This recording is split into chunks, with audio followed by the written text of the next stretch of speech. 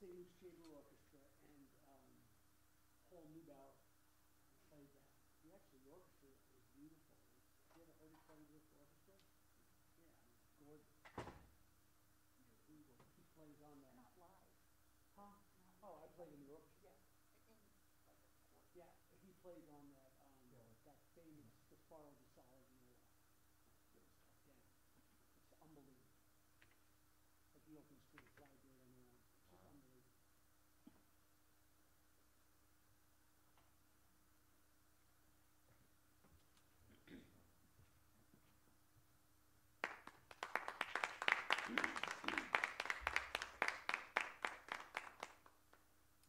Everyone, and I would like to welcome you to my senior lecture recital, the viola and its solo repertoire through the musical eras.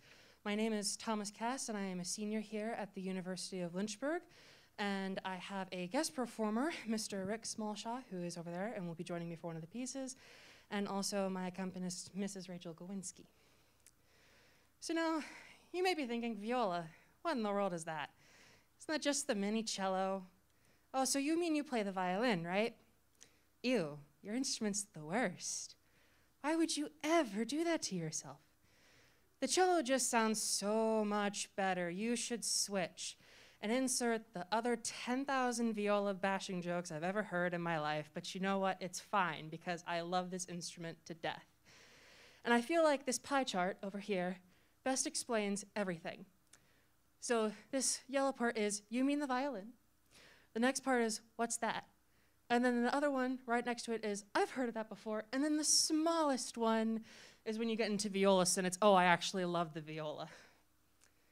So jokes and memes aside, what on earth is it? Well, in a nutshell, it is this piece of torture right here. I'm just kidding.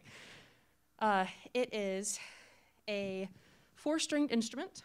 Its size range can be anywhere between 12 and 18 inches long. The strings are tuned to C3, G3, D4, and A4. The players read in alto and treble clef. And violas are actually interestingly sized by measuring the reverse side length from the side of the button to the center line at the base. And basically all that you need to know about that is that they're measured differently than violins, so that's one way that we're different as well. And fun fact, violas of 16 inches and up are classified as large-sized and are the most suitable instrument sizes for adults. Mine is 16 and a half, so thankfully I fit in that category. So let's get into a little bit of history of the instrument. And so the viola is a direct descendant of the viola da braccio, which is over here on the left. As you can see, we went from a 5-string instrument to a 4-string instrument. The body of the instrument completely changed size and shape, and it's actually much easier to play considering we get an actual chin rest. The development of the viola occurred between circa 1530 and 1550 in northern Italy. However, the original design of the instrument went through a massive rework in the 19th century. At the instrument's beginning, it was actually used for both harmony parts. So if you had a string quartet, it would be violin, viola 1, viola 2, and cello, instead of violin 1, violin 2, viola, cello, which we have today. Eventually, the practice fell out of usage, but it's a fun fact nonetheless. So when did the viola start taking on its new role? And that would be at the end of the classical era and the beginning of the Romantic era. It started to take on a new position. Composers actually started to really, quote unquote, legitimize the instrument by giving it more challenging and complex solo literature. And with this new flood of compositions, the viola actually started to gain prominence as a solo performing instrument as well. So you've probably been hearing me going Baroque era, classical era, music era, Romantic era. What in the world do those mean? Well, I'll be covering those tonight. And just to give you some dates as to where these roughly fall, the Baroque era goes from 1580 to 1750, circa, obviously. The classical era is around 1740 to 1820. The Romantic era goes from 1800 to 1910, and the 20th century music goes from 1900 to 2000. And so here are some things to keep in mind when we're talking about musical eras. As you might have noticed, the eras overlap with each other quite frequently with dates. The classical and the Baroque era had about 10 years. The Romantic and the classical era had about 20, and the Romantic and the 20th century had about 10 years as well. These dates are somewhat arbitrary, and there are many composers that cross the boundaries of each era, like one that I'll be performing tonight, Wilhelm Friedman Bach. Musicians use these classifications, musical eras, more to organize styles and compositional techniques versus time periods. So let's talk about the Baroque era, and we're just going to go in chronological order tonight. So we'll be focusing right now from 1600 to 1750. So what are some characteristics of the Baroque era? Well, frankly, I could not have chosen a more perfect picture to depict the Baroque era if I could have, because the Baroque means broken pearl in Portuguese. And that is about as Baroque as you can get. Everything about the Baroque era is about embellishment, about taking it to the next step, about giving it as much grandeur and gilding as possible. During this time, we actually have what we have polyphony. The development of that is very influential during this time. And so polyphony is when you have more than one harmony line at a time. And that's actually very, very different than a lot of the musical eras that came before it, because there was only one harmony line before it. During this time, as I've said, embellishments are very common, and the melody line is given to the soprano voice. So in the strings, that's the violin instead of the viola right now. The Baroque era mainly focuses on dance and dance suites when it comes to compositions, because there were only really two places that you could go for employment as a musician or composer inside of the Baroque era: the court or the church. So either you were composing stuff for God or you were composing stuff for your lord or lady. And so what did the nobility want to do during this time? Well, they just wanted to go in their highly grandized ballrooms, and they wanted to go dance on the dance floor. So composers had to go and compose for that. During the Baroque era as well, we have the explosion of a new genre called opera. It began in northern Italy circa about 1600 at the very end of the Renaissance. And during this time, composers actually didn't care about who they gave the aria voice to. The aria inside of an opera is the solo big moment of the opera for one or maybe two characters. And during this time, they didn't care whether or not they gave it to the soprano voice, the alto voice, the tenor voice, the baritone, the bass, etc. And so since they were giving arias to alto singers, composers actually started to make that correlation between the alto singers to the alto instruments. And during this time, you started to somewhat see some solo repertoire for the viola, but it didn't really go anywhere. Inside of the Baroque era as well, you have fugues, and these are very important. It's when you have one musical idea that you have at the beginning of a piece, and then it is repeated throughout that whole entire piece, and you get a whole entire composition based off of it. And some notable composers from the Baroque era are Bach, Vivaldi, and Handel. Now, unfortunately, I have to talk about another era before we get to when I actually play. So right now, we're going to take a trip through the classical era as well. So here are some characteristics of the classical era. The classical era, mathematics was king, and so was repetition. These composers were absolutely convinced that math was the key to everything inside of their compositions. They even made sure that they had 8-bar phrases or 4-bar phrases repeated however many times that they think that it would need to get the musical idea across. During this time, counterpoint is employed throughout fugues and other means as well.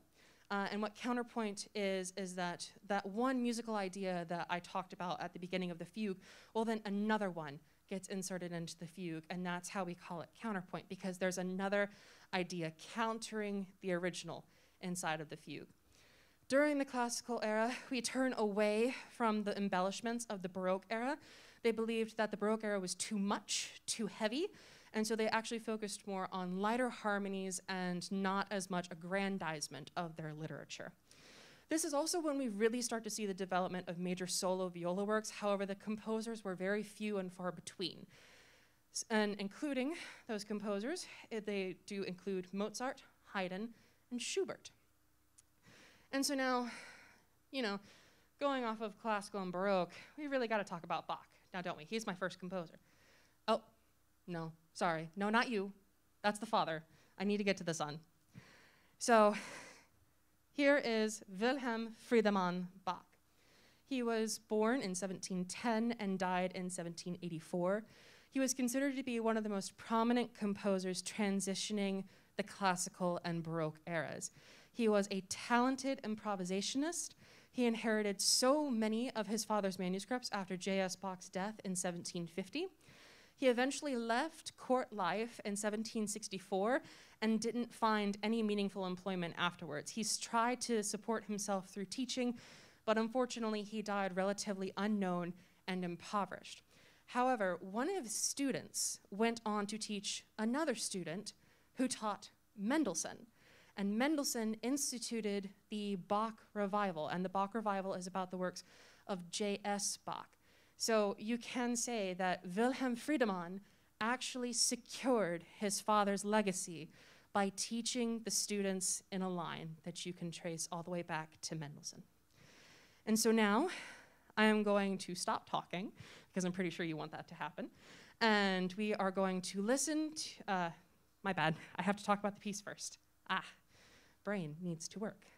So the Viola Duet No. 2 in G minor, it was suspected to be composed during his time in Berlin, and they are signed and dated in 1775, which is when he was in Berlin trying to be in the court of Princess Anna, who was the sister of Otto von Bismarck. It has 3 movements. Repetition is used in both the first and the second movement, which, as we saw, was a classical era technique. And the third movement is a just grand fugue, which we saw in the Baroque era. And the most commonly held theory is that Bach wrote this piece as a teaching etude. So now we are going to play the duet. So I would like to invite Rick Smallshaw to the stage, and we will perform this piece for you.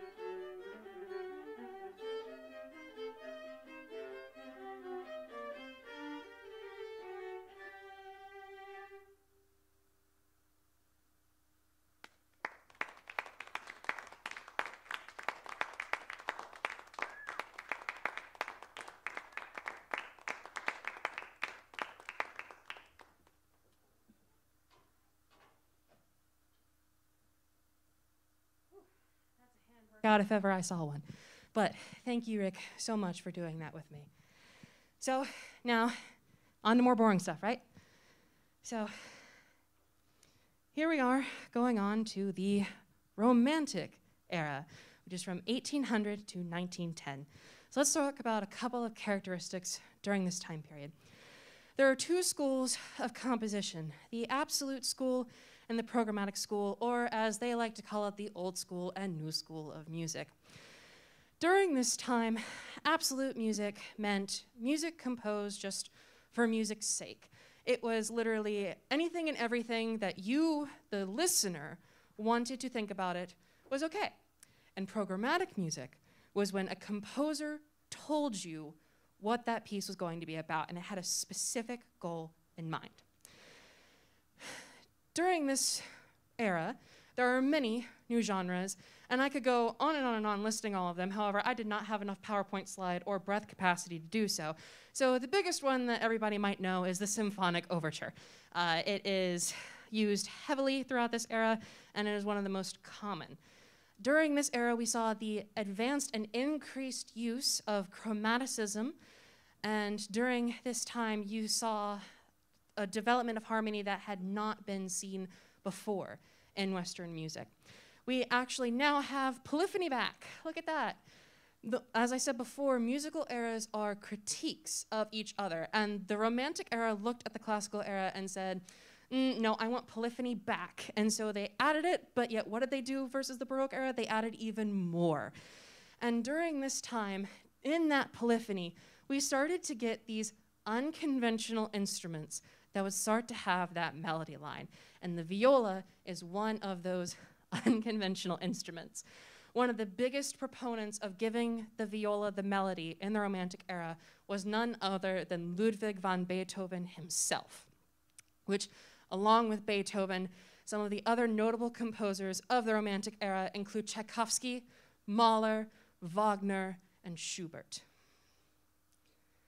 So, as I've been doing that throughout this whole entire time, I've been giving you composers beforehand. However, I haven't been giving you the one that I'm talking about. And the next composer on the next piece that I'm playing is Johannes Brahms. And he was born in 1833 and died in 1897. As you can see, he lived a very long and full life. He was a prominent pianist, conductor, and composer. He was originally from Hamburg, Germany, but spent most of his professional career in Vienna, Austria.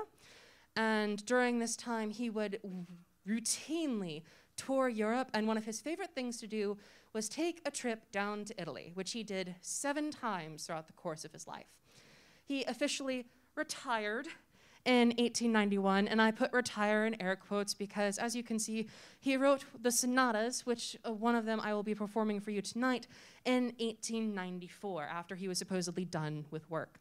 He was a notorious perfectionist, and unfortunately what happened is that when he died, he left instructions in his will for all of his unfinished works to be destroyed. And so, thankfully, Clara Schumann, who was in charge of that task, managed to save a few of them. However, the rough estimates are about 90% of all unfinished compositions by Brahms were lost due to this notorious perfectionist nature of Brahms. And during his life, he was considered both a traditionalist and an innovator throughout the Romantic era. And I'm going to talk about that more when I talk about this next piece. So the second piece I'm performing for you tonight is the Sonata Opus 120, number 1 in F minor, movement 1. Yeah, that's a mouthful, but you know what? It's worth it. So this follows traditional sonata form compositional practices. It has an exposition in the beginning, a development, and then a recapitulation. Or, as we like to say in the musical form and theory analysis world, it has an A section, and then it has a B section, and then it has either the A section or it has an A prime section, which means that it's like the A section, just slightly different. Going off of this, in the development, there is a key change in which we go from 4 flats to 4 sharps. That is very common practice in sonata form and inside of a lot of Romantic literature as well. It was originally written for the clarinet, but Brahms transposed the parts to viola himself. Now, you have some quibbling throughout the academic circles about exactly why he did this, but the most commonly held theory is that he transposed these parts just in case his clarinetist, Richard Mühlfeld, became incapacitated for any sort of reason. And so I think that's enough talking about this piece, and I would like to invite Rachel onto the stage, and we will perform Sonata Opus 120, number 1, in F minor, movement 1.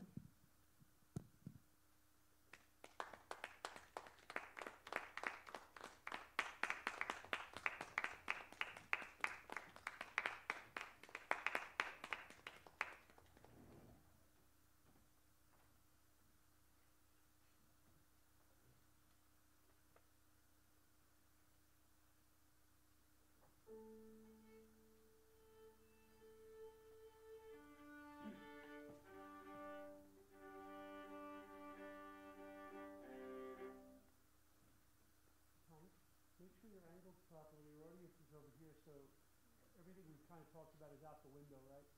There you go. Orient yourself well, son. Thank you.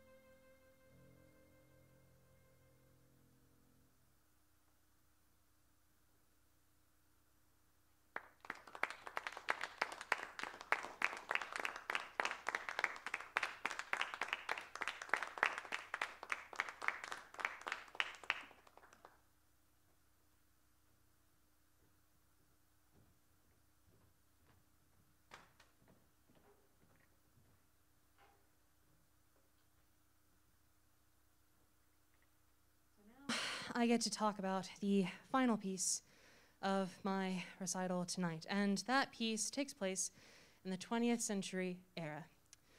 So, what are some characteristics of that era? The rules have gone out the window. Well, mostly. There are still some, however, during this era, any compositional practices or styles that you had with the previous eras really do just evaporate. You do have things like 12-tone, polytonality, atonality, and pandiatonicism with regards to harmony, and those are just fancy music speak of increased chromaticism. You have the increased usage of modes as well, which also plays into the chromatic efforts as well. The genres of neoclassicism and minimalism also appear in this era.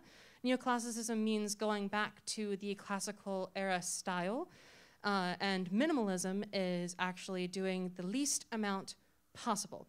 And the best piece that I can give for minimalism is John Cage 433. And my music friends will know what that means. However, for the general public, John Cage 433 is when a person goes to a piano, sits down, and just sits there for 4 minutes and 33 seconds in silence. And that is the most minimalist piece I can ever think of. Some more genres that came out of this era include blues, jazz, rock and roll, disco, hip hop, R&B, and so many others. Anything that came into fruition in between 1900 and 2000 is considered 20th century music. And during this era, nationalism and music shared a bond. Now, we did see the rise of nationalistic music throughout the Romantic era. However, that was more just based off of the country or place that you were from. You would compose songs about England, you would compose songs about France, Germany, Russia, Italy. However, during this time, it was used for far different purposes. And unfortunately, one of those purposes was used for absolute horror by the Nazis and their empire. But, and some notable composers from this era include Shostakovich, Stravinsky, and Aaron Copland. However, we're going to talk about one man that actually escaped from Nazi Germany. Paul Hindemith was born in 1895 and died in 1963. He was born in Germany, but immigrated to the US when the Nazis came to political power. However, before that, he was a soldier in World War I for the German Empire during that time. He was sent to the Belgian front, and during his time on the front lines, he actually wrote in his diary that the only reason that he survived the war was because he was lucky the grenade did not land next to him instead of his comrades. After World War I, he moved back to Germany and married Gertrude Rothenberg in 1924. The couple fled to Switzerland in 1938 due to Gertrude's part Jewish ancestry. And as you might be aware, under German law, anybody who had any Jewish ancestry inside of their family was automatically considered a non-German citizen and available for deportation to concentration and work camps. Eventually, the couple moved to the United States in 1940, where Paul Hindemith now began his illustrious teaching career, and he actually gained prominence by teaching at one of our most prestigious universities in the country, Yale University, teaching music, history, and composition. Hindemith and his wife became United States citizens in 1946. However, they didn't stay for very long because they immigrated back to Europe in 1953 with their American citizenship still intact. During his life, Hindemith was one of the most vocal advocates for the viola and for the composition of viola and preparing and giving violists more repertoire and practice and encouragement throughout this era. And so one of those pieces is Trauermusik, which I will be performing later tonight. However, I'm going to talk about the history of the piece and give you some context because that's what I love to do. Hindemith was supposed to perform Der Schwanendreher, which means, quite literally, the swan turner. It was his most recent viola concerto based off of a mix of German folk music. And he was set to prepare the British premiere for the piece on January 22nd, 1936, with the British Broadcasting Company in Queen's Hall, I believe. However, there's a snag. King George V died just before midnight on January 20th, 1936. And Hindemith had to completely change tactics because the cultural practices of the time is that no new premieres of works can happen during the mourning period of the country unless it is about the death of the king.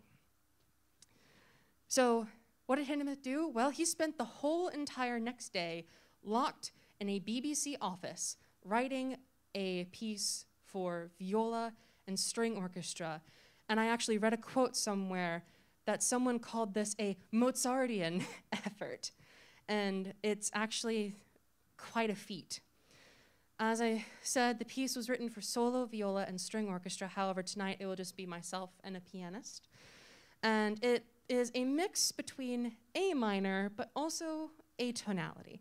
And so it's interesting in that it seems that it has no tonal center, but in reality, it does. And during the composition of this piece, Hindemith took inspiration from the hymn Für deinen Thron trägt ich Jamit. And at this moment in time, I forget the rough translation. However, it is going to the throne and submitting to the will of God. And he used this for his fourth movement without even knowing that this was actually a very, very prominent British hymn at the time, which made it even more significant to the mourning of King George V. And so now I would like to perform Trauermusik, or the English translation, Music of Mourning for You.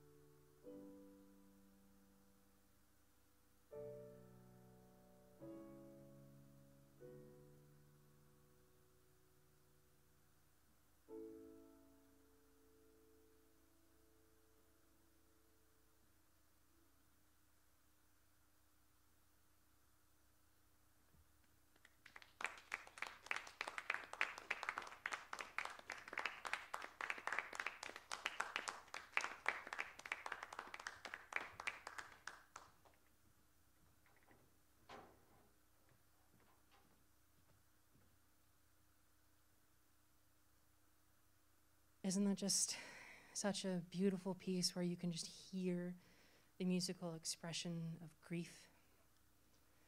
So, going on from now, what is the significance of everything that I've told you tonight?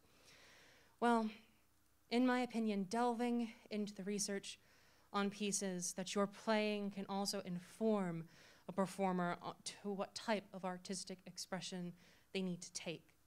I also believe they will help to encourage performers to help understand and gain further understanding of their pieces and instruments as well.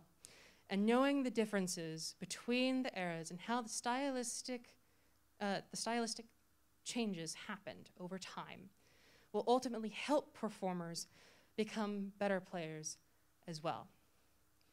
And so at this time, I would like to say thank you to every single person on this slide. Firstly, to Mr. Joe Nigro for being my teacher for these past 5 years and my partner in lessons and in crime sometimes. And it's been a wild ride, but I've enjoyed every single moment of it. I'd like to thank Ms. Rachel Kowinski for being a fantastic accompanist and for joining me on this venture. And also to Rick, over there, for willingly stepping up and doing this duet with me 3 weeks before the recital because we had something come up. I'd also like to thank Mr. Louis Donato, wherever in the world he is in this room, but he has been a stalwart boss and friend throughout my time here, and I love him to bits. I'd also like to thank Dr. F. Johnson Scott, Dr. Cynthia Ramsey, and Dr. Cara Dean for being there throughout all of my coursework, throughout all of the breakdowns, throughout all the triumphs as well, and the previous research in which I know that I gave Dr. Ramsey many headaches about. But I love each and every single one of them, and I cannot be more grateful to the guidance that I received under them. And I just would like to also just thank every single one of them in the music department, faculty, and staff. So hang on, we're not done yet. I could have done this presentation and I could have given you boring chordal, fugal analyses. I could have done sonata form analysis, and I could have gone into the entire depth of a 12-tone row. However, I figured that was too boring for this presentation, which I was already going to consider boring you to death anyways, talking about all of the musical eras. So I just wanted to give you my reasoning for why I did this project. And this next quote from Beethoven really says it all for me. Don't only practice your art, but force your way into its secrets. Art deserves that, for it and knowledge can raise men to the divine. And I can safely say that I would not have been as artistic and as knowledgeable about these pieces as I would have been if I had not done all of this research and all of this work into this. And I can safely say that it has made me a better performer and musician. So I would like to thank each and every single one of you inside of my audience, audience, and virtually as well, who have willingly listened to me talk for an hour. And at that, I am going to conclude my senior lecture recital. Thank you all for coming. It has been a pleasure.